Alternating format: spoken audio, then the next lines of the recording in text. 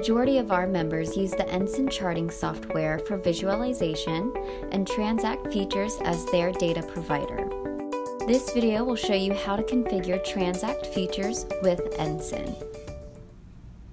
Whenever you're looking at your Ensign charts, first you want to look at the toolbar, and your toolbar is up at the very top of the screen. This is your toolbar, and you want to go to Setup and click Feeds.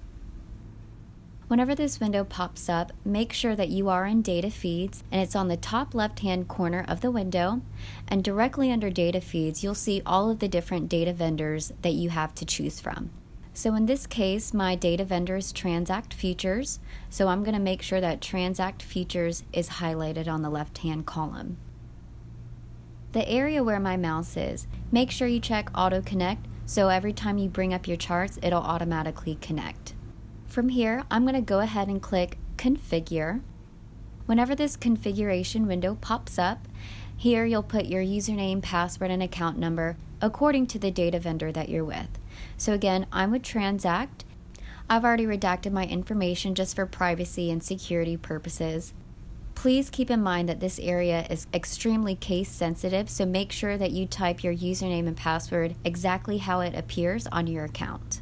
Under Feed Mode, make sure you select Live, and then under Feed Protocol, select TCP.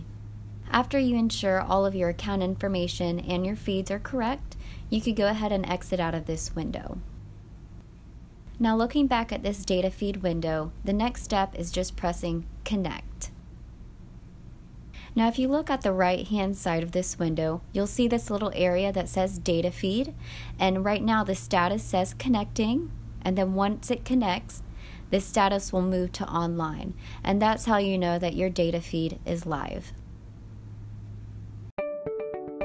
If you'd like to sit in behind the scenes on a live trading session, go to deltatradinggroup.com or call us at 888-646-8787. For weekly tips and tricks, subscribe to our YouTube channel and like us on Facebook.